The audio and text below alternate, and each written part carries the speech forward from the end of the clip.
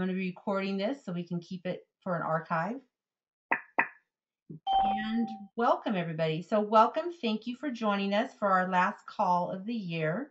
And we are joined by our chief economist, David Horner. And I'm sure many of you have been reading him this year, and you can learn more about him on our website if you're not familiar with David and his background. But we wanted to talk specifically about inflation and deflation today because it's a question that comes up in the news a lot. And the purpose of today's call is to just go over the basics of the economic basics that drive inflation and or deflation, and have David help us understand that so that we can come to our own assessments and better navigate the news that we're hearing all the time in the media. So thank you for joining our call. Let me turn this up here. I'm going to go ahead and mute the lines. Most of them are muted already. I'm not currently getting any background noise, but some of you may not be muted if you've come in later to the call. So just be aware, and thank you for muting things on your side. If you would like to ask a question and you're logged in online, you can go ahead and type me a message and I will repeat the question or unmute you. And you can ask the question, whichever you prefer. And we are recording this call, and so it will be available for playback in Bond School. So before I let David get started, I wanted to say that, again, we want to look at the theory behind inflation and what drives that.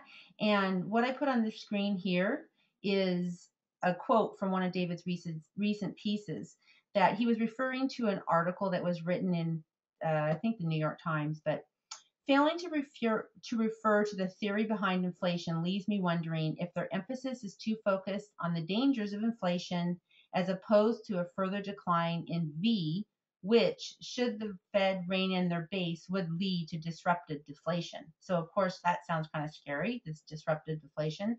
So we want to ask David, we're going to go through a series of questions, and so David can answer for us and help us understand what is going on here. Sound good? Sound good to you, David? Oh, yes, fine. Okay. Fine. Perfect.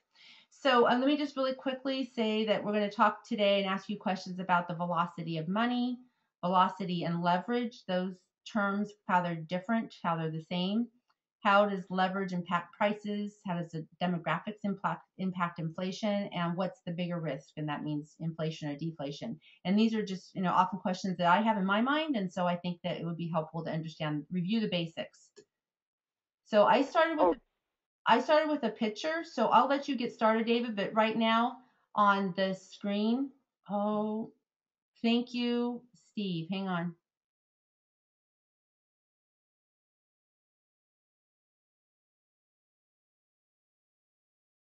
If you'll be specific asking the questions, I'll go over them and answer them as you ask them.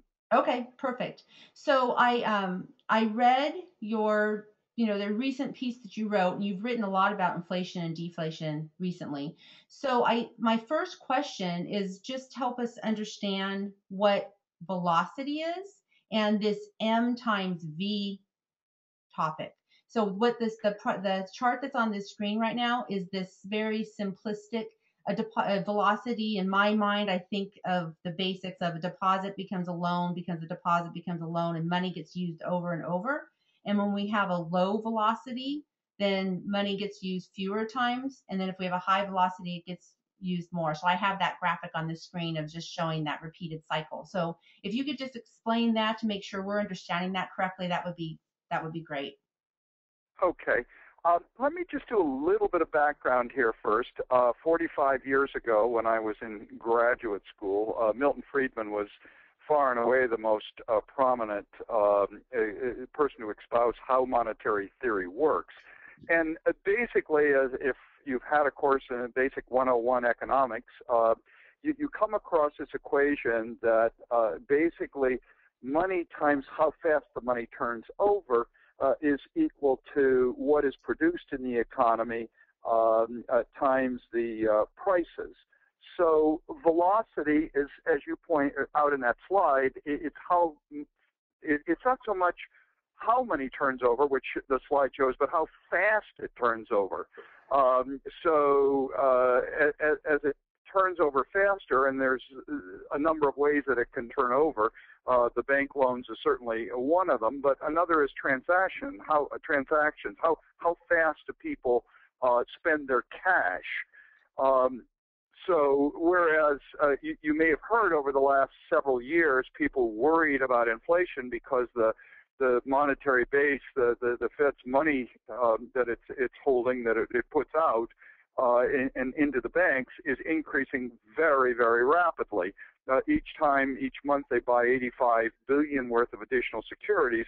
That puts that money into the banking system because they have to pay for those securities that they buy and hold on their balance sheet. But as I've written, the velocity of money has gone down dramatically because of the financial crisis.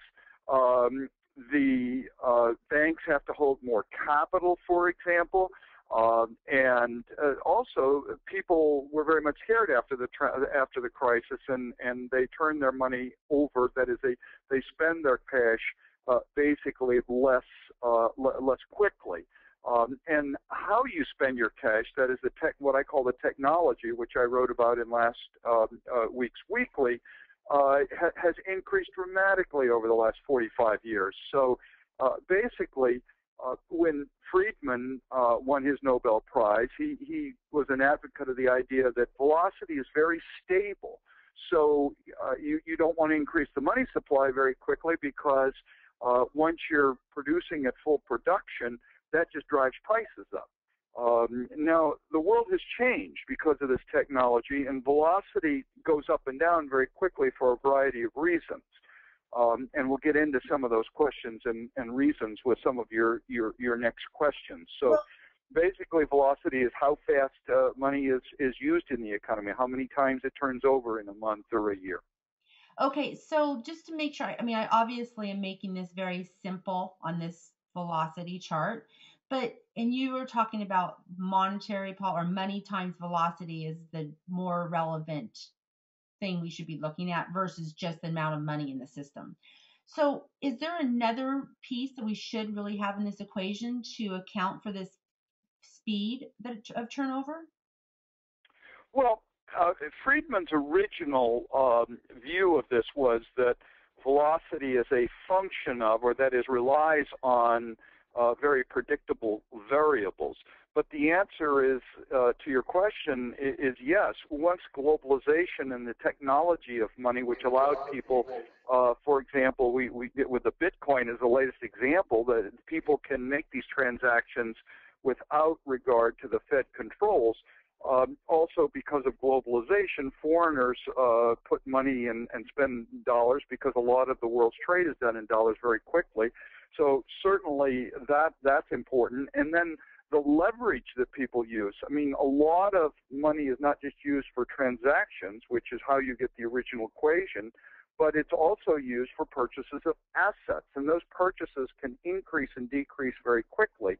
For example, one of the things that has driven the velocity down and not only allows the Fed, but makes it important for the Fed to add money to compensate for this, is the fact that with essentially the financial crisis, a crash in many assets, there were less financial institutions to turn over that money.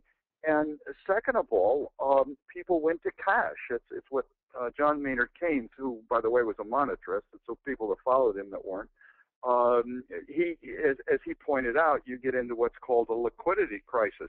People don't want to spend their money. They don't want to make transactions. And thus the Fed can shove as much money out as it wants, but if it doesn't turn over, then it really doesn't stimulate the economy or prices, which is why we've had no inflation to speak of, maybe 1% or 2%, because the Fed wants to have a little bit of inflation. Deflation is dangerous, and again, I think you have a question where we can talk about that. So yes, there's a lot of factors, but I would say the main thing to take away from this is that, unfortunately, although Friedman was one of my mentors, that velocity is now not a stable function anymore. It's no longer a stable function. of these predictable variables. So it's very difficult for the Fed. The Fed knows very clearly that velocity has collapsed after the financial crisis, and they're certainly hopeful that it'll re-expand. But until it does, they've got to keep putting money into the economy. Okay, so the next slide that I have up is this. My question is the Fed balance sheet, and also known as monetary money supply. So am I even correct in thinking of that the same as money supply in the Fed balance sheet? So that's my first question. But not exactly. I don't want to make this too complicated. There's a number of definitions of money supply. There's M1, M2, okay. M1Z, M3. But you can say this. When they're putting that money into the system, it allows for more what I would call fuel to be in the economy. So yes, I think for our purposes, you can think that an increase in the Fed purchases of assets, bonds or mortgage, puts more money into the system. Okay. There are other things that affect the money supply, but that's certainly a good basic. Okay. So for the basic, then I say if m times velocity equation is such an important factor, my question is why do few people talk about it? Because it seems pretty important if we always are talking about this. We went from 800 billion to 4 trillion and the Fed balance sheet. But if our velocity was at 10, and I'm just using numbers, I'm for illustration purposes only. But if velocity was at 10 when we had an $800 billion balance sheet, and now velocity is at 2, and we have a 4 trillion, that has the net effect of having the same impact on the economy. Is that a correct way to think about this? I think it is.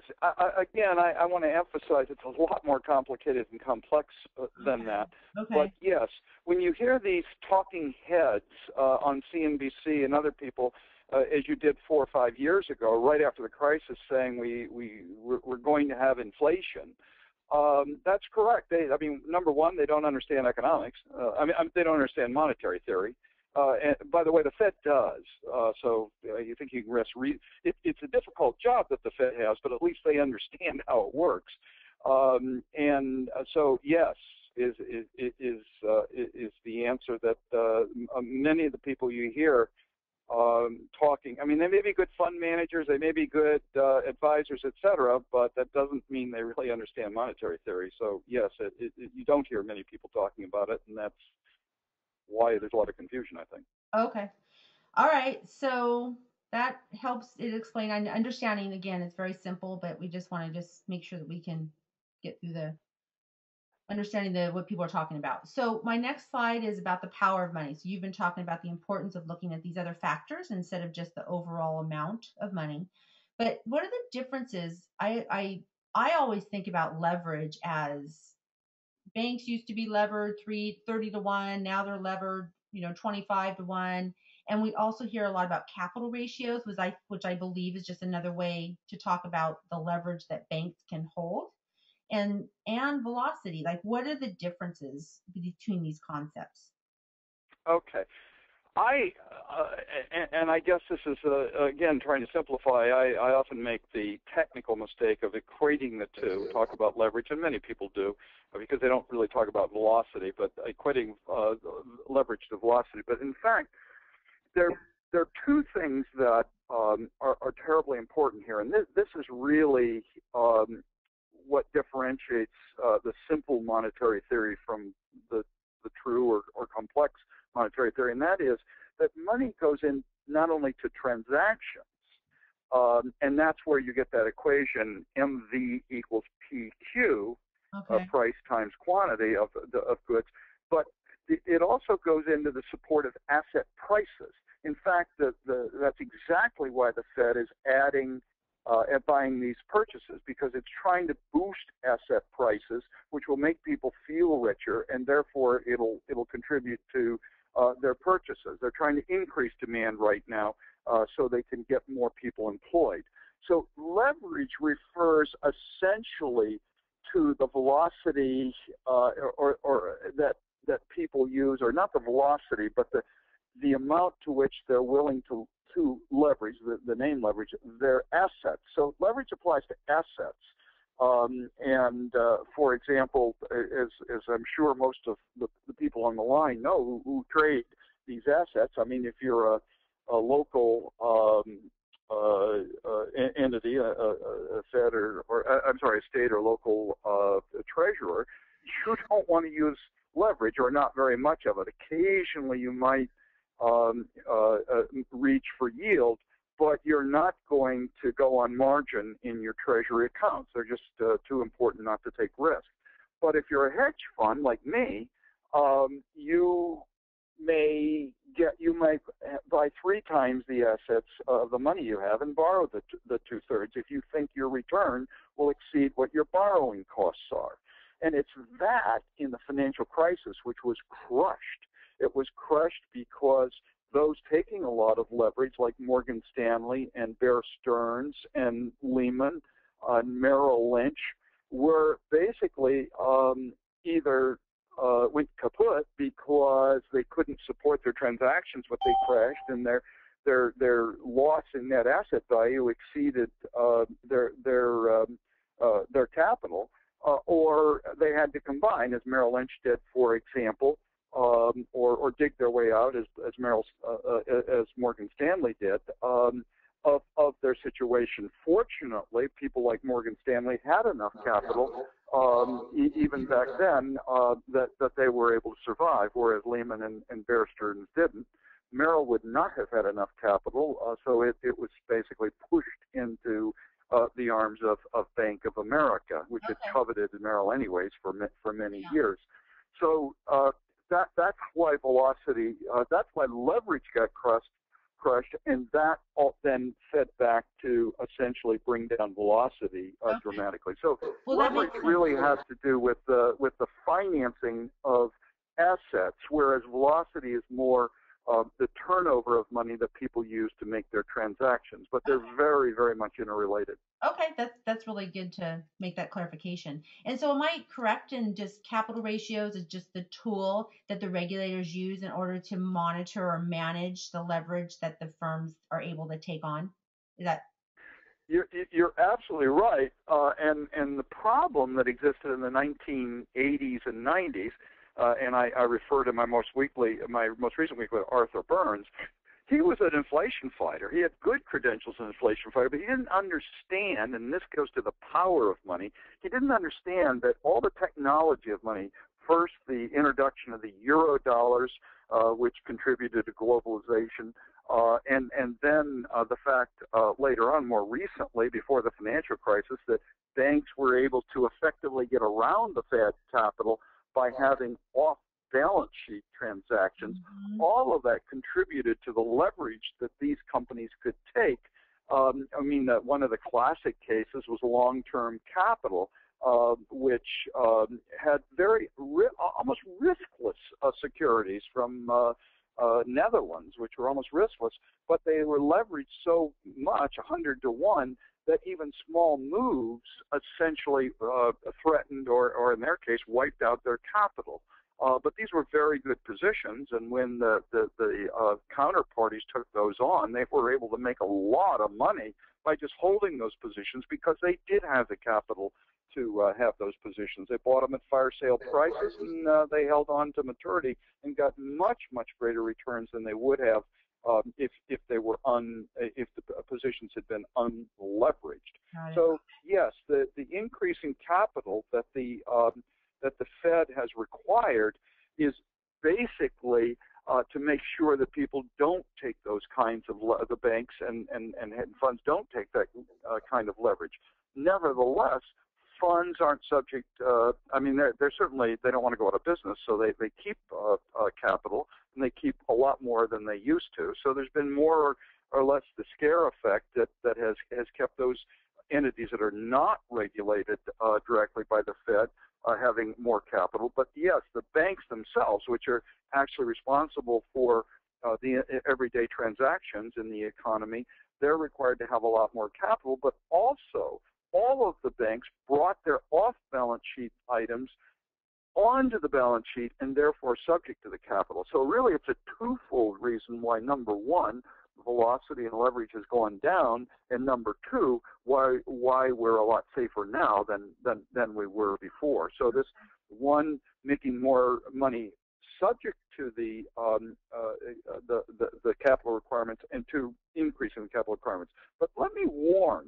I mean, as you may know, that a lot of people were worried that people started talking about another crisis almost as soon as we were a year beyond the previous crisis. Generally, crises don't happen when the regulatory agencies are on the case, and when the banks themselves have just gone through it. They happen when we get lax again. For example, this introduction of the Bitcoin, for example, it's so small and so inconsequential that it won't cause a crisis now, but people will find ways over time to essentially get around regulation, and that's why we get these crises every maybe 3 or 4 decades apart, maybe.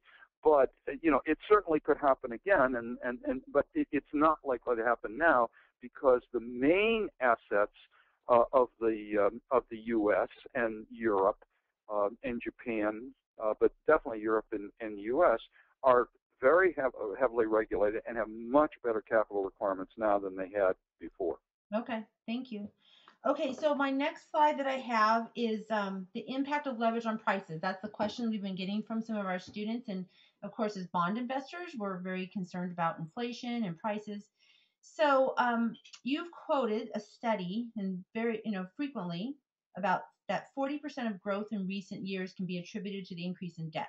So is it correct then to assume that a decrease in debt, leverage, or velocity, a decrease in leverage, I guess, or debt, will also lead to a decrease in prices?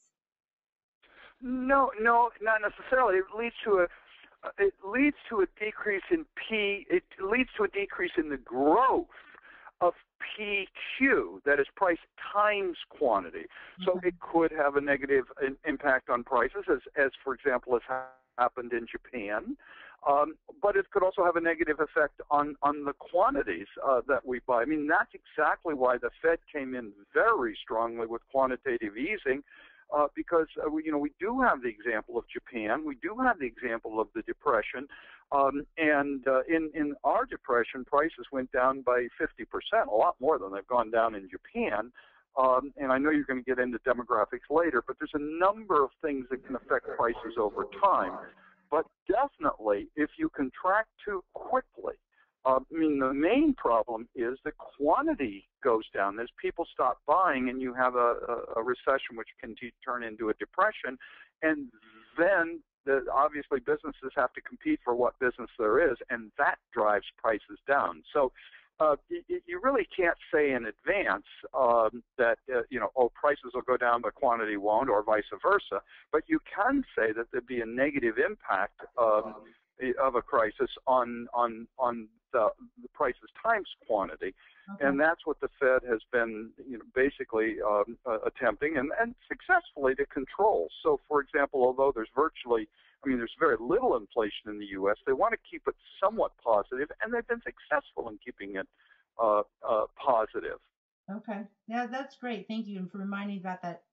This is good for me. I hope that you call everyone's appreciating the refresher on these econ classes that we probably had a gazillion years ago, because I really do think it helps us to better assess the big picture. So my next slide is, what's the bigger risk? We know the Fed's dual mandate is to keep prices stable and maximize employment. And for the last several decades, the Fed and investors have been much more concerned about inflation than deflation. Given the fact that the Fed and other central banks are happy to pump money into the system, they don't seem to be concerned about inflation, appears to me. Does it make sense to think that central bankers may be more concerned about deflation? Well, I mean, you're absolutely right. This goes back to your point about 40% of the growth since the 1980s was due to increased debt. The power of money allowed not only people buying assets to have leverage, but there was this underlying willingness of banks and willingness of households to borrow more to finance their growth, and that hence the study that showed perhaps as much as 40% of growth was by increased debt. But as you know, I mean, your debt, your credit rating, ultimately, if you accumulate enough debt, will go down, and you won't be able to borrow, and that will stop you dead in the water. So basically, when the crisis hit, the Fed realized that the private sector in both the asset and in the transaction area was simply they were either not going to take out more debt, or their debt was or their assets were wiped out, and they would default. And as a result of that, I know many people don't like the fact that the government took on $1 trillion stimulus, but the Fed realized and cooperated with Congress at that point that drastic measures were needed to avoid the recession turning into a depression. And so you needed not only essentially to increase the money supply, but you needed to quickly create some alternative source of demand. So while myself included would criticize maybe some of the ways that the money was spent, we needed, and Alan Blinder, who I respect dramatically, a former vice chair of the Fed, said we probably should have even had more than $1 trillion, but we should have spent it on investments, infrastructures to make ourselves, or to help make ourselves more competitive. That's a different issue, but it does get to the issue that with which you want, which is that the decline in the willingness to take debt, or the use of debt to gain growth, means that we're basically, for a long period of time, probably slated to have lower growth. And PIMCO, for example, talked about this and called it the new normal. I like that term, and I call it that too. The new normal is that the level of growth that the U.S. economy can sustain over time, if we don't renew our reliance on debt, at least not to the extent that it gives us a poor credit rating, our potential growth would be reduced. Now, there are ways we can increase the potential growth. Productivity is certainly one of them, and I think our private corporations have actually done a pretty good job of increasing productivity. But basically, certainly over the next decade or two, we are unlikely to take on the kind of debt that drove a lot of the growth we had in the 80s and 90s for two reasons. Number one, state and local governments are being forced essentially to either cut the income that will go to pensioners or future pensioners, or alternatively to set more funds aside, which means probably more taxes. So that, from certainly the public sector, and then add to that the federal government, which is, has been actually reining in its deficits quite well over the. Again, I don't necessarily agree with the way they've done it. The sequester was a very inefficient way to do it, but we're beginning to rein in our deficits as well. Although down the road, in the longer term, they'll begin to increase again because of the entitlement programs. So basically, it's very unlikely that in the public sector, whether it be state, local, or federal, that we'll get a lot of stimulus from increased debt in the near term. And then in the private sector, I mean, look at all the cash. I mean, the business sector has done fabulous in terms of conserving and building its cash levels to avoid a problem, and they don't seem too willing to spend it on investment yet because the demand from the private sector has been somewhat tepid. Again, because households are still repairing their debt situation. Eventually, and we're coming into line with probably over the next 2 years, with levels of debt that are sustainable, then debt should increase basically with the increases in income. I mean, there's nothing wrong with debt, but as debt increases as a proportion of the underlying household incomes that support the payment of that debt, that becomes a problem. That's what happened in the 80s and 90s. So basically, we're not, our growth is probably not going to be driven dramatically by debt in the next few years, and that's why the Fed feels comfortable with putting a lot of building its balance sheet basically to offset that potential for essentially the limited growth. Okay, so you're saying, it sounds to me, that was all very good, it sounds to me that you're saying that the Fed is not that worried about inflation. But do you think, evidenced by their actions, that they may be more worried about deflation than they're letting on? Or, and I know that's a lot Well, of I think they speculation. I think they were. I think that's changing. I mean, I see what a lot of people on Wall Street call the green shoots. I do see some very good things going on. I mean, number one, I mean the federal deficit's getting under control. Number two, places like Detroit have brought home to the states and local governments that they really need to address their pension problems. But a lot of that's underway. I mean, if I thought that, and I'm not, by the way, saying we couldn't have another crisis, but the crisis wouldn't come from the monetary system. It would come from it'd be a local crisis like that in Detroit. But generally speaking, I think the Fed is feeling a little more comfortable about the prospects for deflation. And by the way, if prices go down isn't necessarily bad or good. Jim Grant was on the CNBC this morning as a guest saying that price declines are good. Well, in 1870, I remember it, but most of your younger guests won't. Yes, I said 1870, following the Civil War to 1900. There was so much productivity increases in the U.S. that prices went down, and that was fine. The economy did very well. But that's not why prices would have gone down after a financial crisis. They would have gone down because Q would have gone down. In other words, a recession, and that would turn into a negative, vicious spiral. And that's what the Fed was worried about. I think they're less worried about it now. And therefore, that's one of the reasons why I think they'll begin to reduce their purchases fairly soon. It could happen, as you know, as early as tomorrow. I think they may lay out somewhat of more of a plan because they definitely want to get started. I don't actually think they're going to decrease the purchases until they see what fourth quarter growth is, which will be released at the end of January, which is basically the same time as their next meeting. Okay. So I think they're less worried about deflation now, but they certainly don't want to take their eye off the ball. And by the way, just one more thing, I'm not sure you're going to get to this, but it's very important, is just because I think the Fed is doing a good job, and just because I think the Fed knows what it's doing, that doesn't make it easier, because at the bottom line here is, and going back to the discussion of V, as I mentioned, V is no longer a stable function, and it's no longer easily predictable. It's very, very difficult. The Fed has a lot more information than most of the talking heads do, and has more information than I do. So presumably they'll do the best they can. But it's going to be very difficult to steer that razor's edge, essentially, of gradually weaning the economy from these increases in purchases and not getting back into the problem of having to worry about a declining Q, quantity, that is our production, or prices.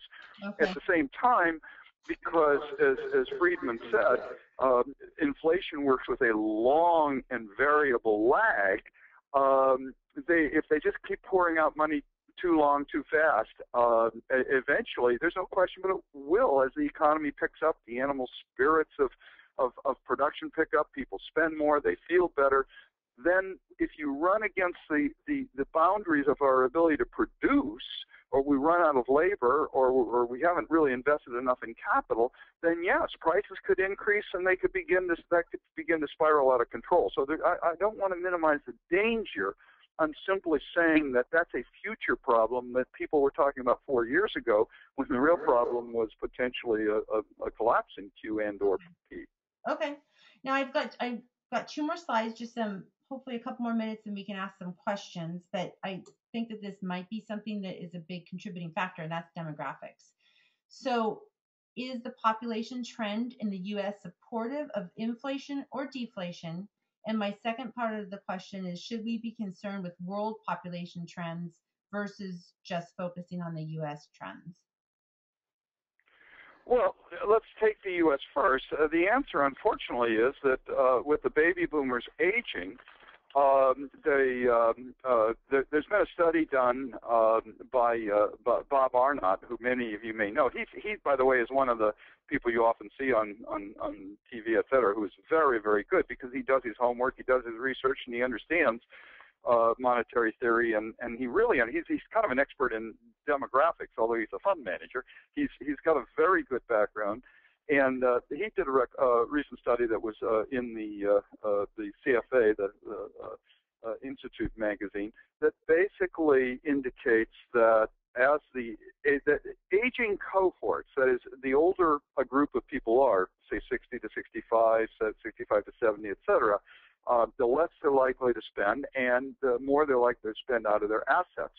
So basically, the aging demographics can have a negative effect both on growth in the economy and on asset prices, such as stock prices or bond prices.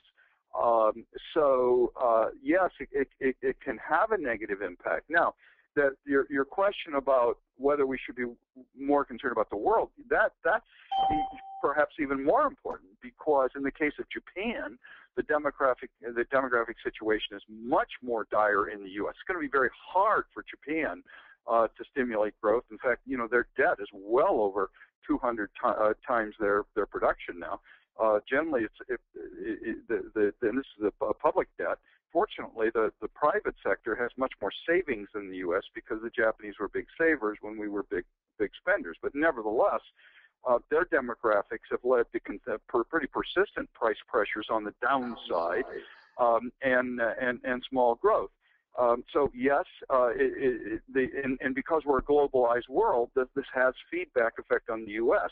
Europe, especially Eastern Europe, also. I mean, Eastern Europe, under the Soviet rule until Glasnost, had very, very low population increases, so they had an aging population.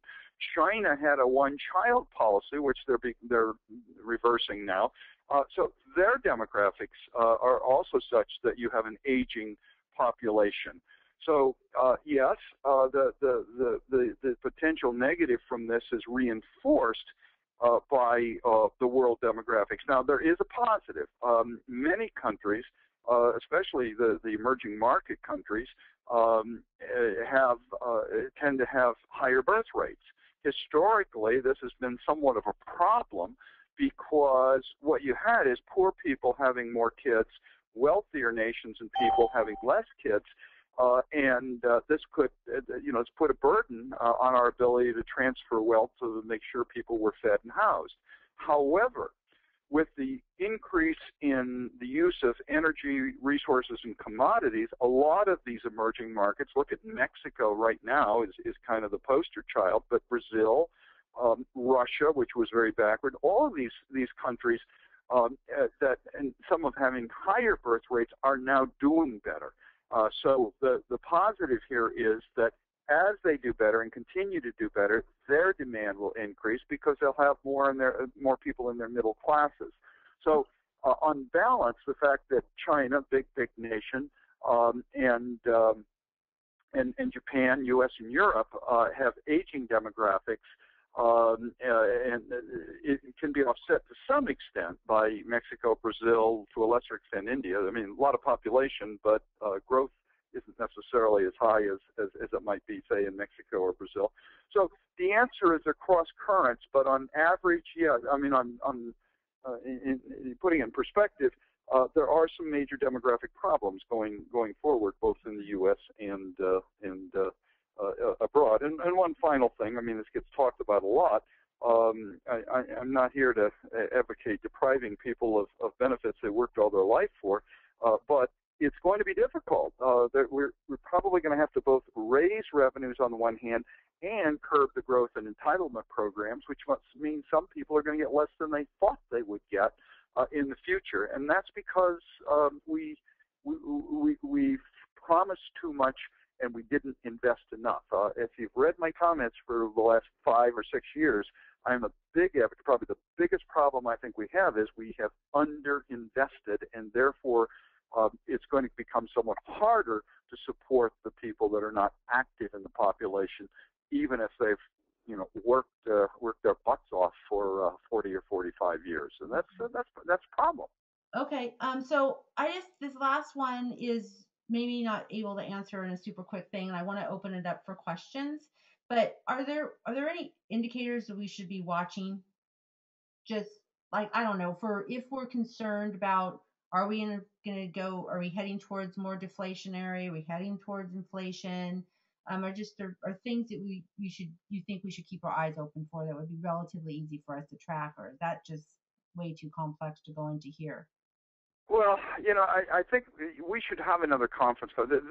This could take as long as I've taken already to All kind right. of discuss indicators why they're important. But let me at least, and I do want to open up to questions about monetary policy and inflation, if there are any, especially since this is a time when the Fed is probably going to be in transition. But let me just say one thing. Yes, employment. I mean, the Europe and Japan do not have a dual mandate like the U.S. does. And one of the reasons, and as you know, I'm very much an advocate of QE, but one of the reasons QE came about, or at least one of the justifications, was that the Fed does have a mandate to try to get unemployment down when it's higher than needed, higher than what's called the sustainable or full employment and full production when we're at our potential growth employment, full Yeah, I can't remember. break down the word. Anyway, Yeah. so full employment. So and with with basically U16, I mean we've got a lot of hidden unemployment, or it's not so hidden now that they have these measures, but there's a lot of unemployment, and that is probably that is the single reason why, for example, Janet Yellen, who is very, very good, I followed her stuff for years, has said we have to be very careful about tapering quantitative easing because we're nowhere near full employment if you consider all the discouraged workers and all the people that could come into the labor market if the prospects were better. We're certainly doing better. Okay. And that doesn't mean we're not going to grow. In fact, there's a lot of room for growth here because we're not at full potential. But that's the single indicator.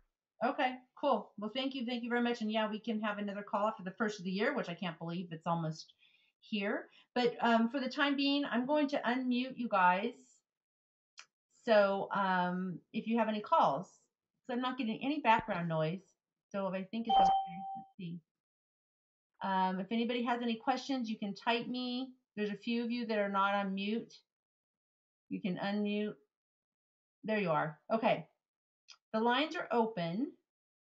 Hello, everyone. I'm not sure if you can chime in or if you may be on mute on your end. I'm not sure. But do you guys have any questions? Any questions, comments about anything David talked about?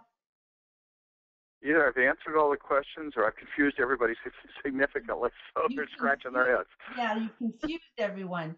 I have one question from the audience. It's how effective is QE if credit is not being extended to business customers, especially small business?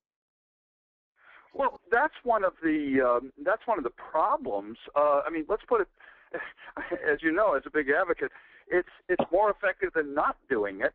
But one of the tenets that John Maynard Keynes had, and one of the reasons he advocated temporary government spending in crisis times, was because many people, monetarists in particular, suggest that there's a danger when you're increasing money supply in a full employment that you'll cause a spiraling inflation. But conversely, when you don't have it, and when there's a danger of deflation, many people have described monetary policy as pushing on a string.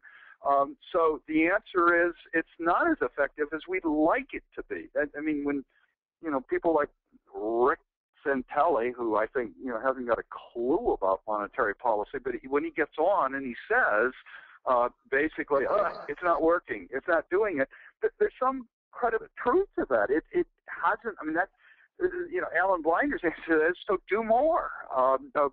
Kruger, I mean, many people don't like Kruger, Nobel Prize, very smart guy, but he's kind of a leftist. He'd say the same thing. Well, then do more of it. And I guess I have to say, as an economist, I mean, there's two ways essentially to make it work. One, you put more out, and number two, you create an alternative source of demand. And there's dangers in that, because the only two ways to do it, if private business isn't borrowing for investment, and if households aren't borrowing to spend, or at least if they're not spending what they have, The only two ways are to depreciate your currency and hope that that increases your foreign demand, and that's what in the 1930s was called beggar thy neighbor. That's kind of what Japan's doing now, but not everybody can do that. I mean, because it's kind of a zero-sum game. If you do that, you may benefit, but the person whose currency is going up, it takes the loss. The other way to do it is by increased government spending. That's what Keynes said. Just go out there and force the spending. That can lead, unfortunately, to bad decisions by Congress or administrations. In the case of the Depression, I mean, they dug holes to fill them up. I mean, that, as you can see, that could have a very, very bad effect on productivity. But there are also good ways for the government to spend. We could, for example, give incentives to, and we do, by the way, over the past 40 years, we've given incentive businesses to invest more, give them basically tax benefits for a while, and that's all well and good. But ultimately, you need demand, and so yes, monetary policy. We wish it worked better. It does work, but they're definitely the liquidity trap is basically that Keynes described is if the situation gets bad enough that businesses are fearful and they conserve their cash and they don't borrow, and if banks are fearful for their existence, they'll not lend. And so yes, that no question but what the Fed would have liked or would like the increase in their monetary base to have a more positive impact, a huge or bigger impact, and if it did, then they wouldn't have had to increase their monetary base. But it doesn't, and that's exactly why they're increasing their monetary base. Got it. Well, I appreciate. I know that a lot of this is very debatable, and we can go on about the benefits, other things, and this is just one piece of a very complex puzzle. But I, for one, appreciate just the basics of understanding when we start talking about monetary policy, about the Fed balance sheet, and about money supply, that we also think to remember about the velocity and the other factors that often don't get talked about. So it can help us gauge, create our own thought process on what we, think people are talking about and how. So that really is helpful to me. So thank you very much. And we have one more comment, David. I'll leave you with, and then maybe you can comment and on. If I could, I want to make one more too, but okay. Go ahead. Okay. So one more comment from one of our students is, are stock prices boosted by QE since we are pushing on a string? And I think that you've spoken about that before.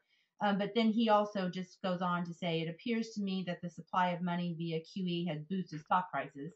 And then he thanks you very much for your time and your expertise. He feels the call has been excellent. So thank you for that. But if you want to make any comment about Steve's statement, or if you have a final closing comment, that would be fine too. Okay, well, let me make two quick comments, and thank you for that compliment. Number one, yes, it definitely had to kind of respond. Yes, it's driven up asset prices, and again, as I've written several times, there's Don Patinkin, who was a disciple or a student of and disciple, really was one of the people who anticipated the interaction of asset prices and the economy and the globalization. He and Ed Feige, who were my teachers, were really, I think they kind of took monetary policy beyond Friedman. And Friedman was great. He deserved the most Nobel Prize, but things changed. And so, yes, the whole object was to drive up asset prices. It was pretty clear that housing prices weren't going to go up when they started quantitative easing because of that's where the primary source of the collapse was. But even housing prices are going up now. So again, the Fed is getting what it wants, which is the increase in asset prices, which has spread out to housing prices, which is very big, as you know, for the public household. And this should therefore transmit into people feeling better and therefore spending more. And as I've discussed before, unfortunately, the benefits go disproportionately to those who have the money, that is, who have bigger houses and more asset prices, which tend to favor the wealthy. But that's an unfortunate consequence. I mean, it's not unfortunate that people with money have more money. It's unfortunate that it isn't spread more evenly to the people who are essentially living on the margin. And that really leads into my other comment, and that is, I know I'm a big advocate of quantitative easing, and some people question that, but there are downsides. I mean, there's no question but what there's side effects of quantitative easing. But I want to remind people the Fed doesn't. It's not like the Fed wants to do quantitative easing. It'd like to get out of the business of doing quantitative easing, and that's why I've likened it to chemotherapy. Sometimes, unfortunately, a medicine that has bad side effects is the only medicine that gives you a shot at a cure, and that's exactly how I see quantitative easing. If you want to say, oh, David, it has this downside, it has that downside, yeah, there are downsides of quantitative easing. But if they hadn't done quantitative easing, if they would have tried to keep interest rates higher, as some people like Rick have advocated, then the Q would have gone down, and P would have gone down, and we would be even worse off. So, again, I certainly admit to side effects, and that's why you need a strong and an intelligent Fed. And I think we have one, and now to basically work that razor's edge to bring us back to the kind of prosperity we would have in more normal times and end quantitative easing. Okay, cool. Hey, David, we have a question from Peter, if you have a minute. Yes, I just have a question. What is your call on interest rates? There's some people like Gary Schilling still saying that in coming quarters he feels rates are headed down, but we're going into this, a tapering in the near term, anywhere from tomorrow to March, they say. And there's other firms like Merrill Lynch and a few of the houses, bigger houses, thinking rates are headed higher, up to a full percentage point higher on the 10 and 30 year. What is your call, like me, say in the next 6 months to a year on rates? It's a great question, and I don't want to pretend like I have a lot of confidence or know the answer, but my perspective is fine. First of all, Gary Schilling, who I know and have followed for years, he's a perma-bear, and so I don't really trust him. I mean, he would say rates are going down in the best of times. On the other hand, I'm not saying he doesn't have a lot of insights. And I know Dennis Gartman, I grew up in the same neighborhood. He loves Gary, and I think Gary has contributed a lot of perspective. But I would not trust his forecast of rates going down, because they're always going down with him. Now, as far as the firms that are saying they're going up, there's a big division. Some people are certainly going way up because they have this recent experience in July where even the talk of tapering drove the 10-year note from about 164 up to 3% in a very short period of time. However, and I kind of once compared this partly with tongue-in-cheek to an experiment. I think the Fed wanted to throw out the idea of tapering, and not to say that they knew they weren't going to taper, but they certainly wanted to see how the market react, and they found out. But I think investors and commentators and people have a much better sense now of what could happen, and the Fed has admitted it was surprised by the degree to rates rise. So I'm not as pessimistic as the people that say, for example, the 10-year note's going to go to 4% or above within a year. And there aren't many of those people, but I kind of just call myself here in the consensus that, yeah, it's probably likely to have somewhat an upward effect. I think we'll probably retest and go through 3%. My forecast for 6 months is we go to say about 3.5%. I'm sorry, 3.25%. Whereas Arjun, who's more of an expert than I am specifically in the Treasury and in the bond market, I think he's looking for 3.5%. I certainly see that. I certainly see that's possible. But I would say, and this is you're going to think I'm talking out of both sides of my mouth now. It could be that when they actually start, it could actually lead to rates going down as well. If I had to give you a rate between now and mid-year, I would say it's possible that we could go down again as low as 2.25 to 2.5, which is a person like David Rosenberg, who I really respect, was looking for. I haven't read his latest stuff. So I would be very cautious about rates. If you have to If you have to make a bet, I would be pretty well hedged here because I think it's not clear which way they're going. Now, let me finish with what I think about the stock market, and that will give you the reason why I'm talking out of both sides of my mouth. I think there will be another correction in the stock market like there was in July. I don't think it'll be a horrible one, but all the corrections since that May, June, July correction have been very, very minor and very, very muted. When they actually start tapering, I wouldn't be surprised to see a 5 to 10% correction in the market. And it's not a bear market. I give it, as I wrote in my most recent comment, maybe about 50-50 that it even exceeds 10%. So, yeah, I think it'll be meaningful. If that's the case, that will tend to hold Treasury rates down because people will begin to fear, oh my gosh, the market's going down, all this asset prices increases being unwound, et cetera. So I think the next 6 months are going to be very difficult on rates. I don't think they're going to go too high because I think a correction in the market would probably buffer any upside. At the same time, I do see some possibility for downside. But if you take a 4 or 5 year period, I think we'll normalize in interest rates, and interest rates are going to go back into normal ranges. And to be normal ranges, it probably would have to be, say the 10-year note would probably have to have a real rate of somewhere around 1%. I mean, that may seem low to you, but 1%. So if you think of inflation as say 2 to 2.5%, which is the Fed's target, and you throw another percent, that gives you basically about 3 to 3.5%. Do rates overshoot? Yeah. Will we see 4% in the next 3 or 4 years? Yeah, probably so. Maybe 4, 4.5. But I don't see a lot of upside on interest rates because they basically, if I'm right on growth, and if I'm right on nominal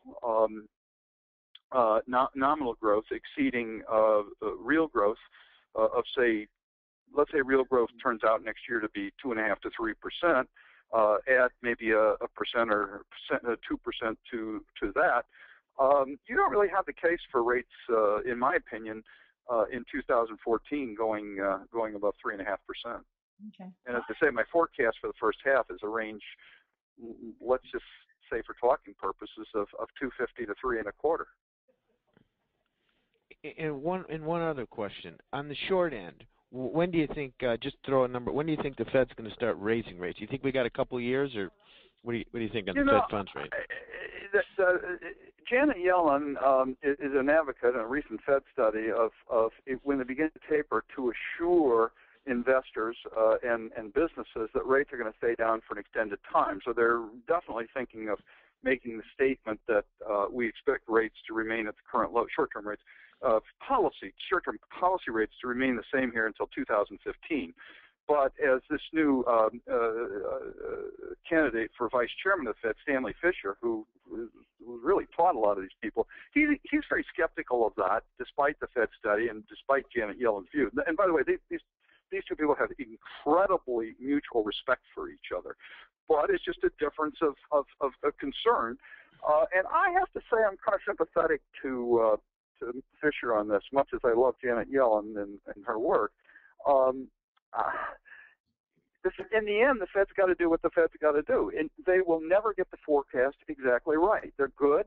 They're better than most private, not all, but most private forecasters. And so if inflation is at 2.5 by the end of 2014, which I think it could be, you're going to start seeing talk of rising short-term rates next year. And I think that's a 50-50 shot.